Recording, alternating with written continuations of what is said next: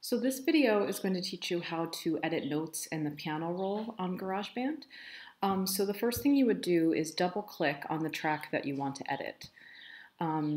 You can also press the letter E on your keyboard. So if you click on the track and press E, it will bring up the piano roll. You can make the screen smaller or bigger. And you can also zoom in and out on your mouse pad, or you can use this tool over here to zoom in and out to make it easier to edit what you're working on.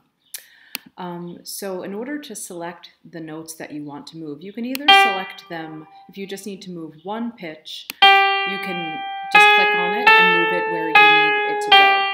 You can also move it to the left and to the right to change the rhythm. So you can put it anywhere it needs to be. If you need to select more than one note at a time, you need to click on the gray area with your mouse pad and hold down your finger and then select all the notes that you want to move.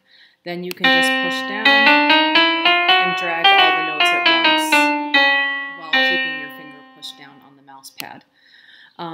You can also hold down the Shift key to select the 3 notes that you want to move, or if you want to move more than 3 notes at a time, and you can move the notes anywhere you'd like. Also, if you want to lengthen notes, if the 3 notes of this chord are selected and I want to make them longer, I can drag them that way. Or if I just want to adjust the length of one note at a time, then just only click on one note.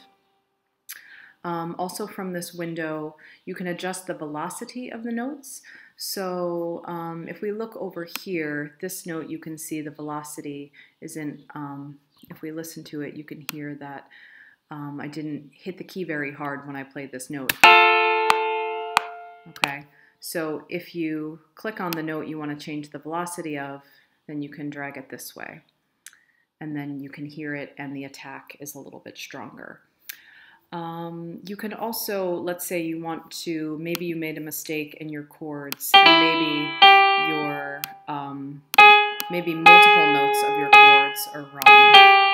So let's say you can then just select all the top note. Maybe you played an A instead of a G. So just select all the notes that you played accidentally on an A and drag them down to G.